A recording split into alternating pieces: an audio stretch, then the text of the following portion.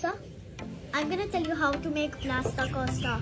So first we will grab a cup here, and it must be a disposable cup, nothing else, so we can see it.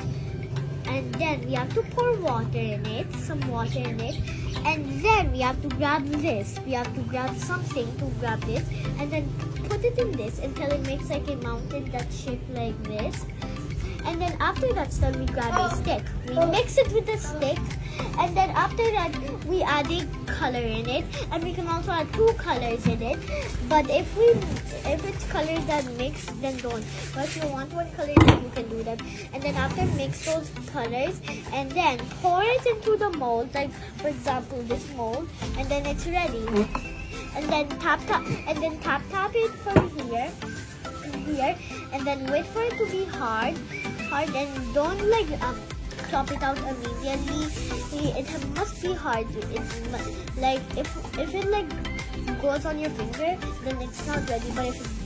But if you just forget to touch it and it doesn't go on your finger, then it's ready to plop out. But make sure it does not break.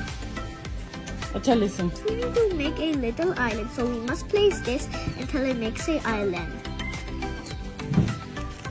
We must place all of it until it's like there's like a little mountain here, and there's not a mountain here right now, but we need more until it makes a mountain. As I said before, I said that 1 trillion times, so you all can remember and see. And then we pour it into here, and it's okay if some is left in the cup. Do not speak. And then it's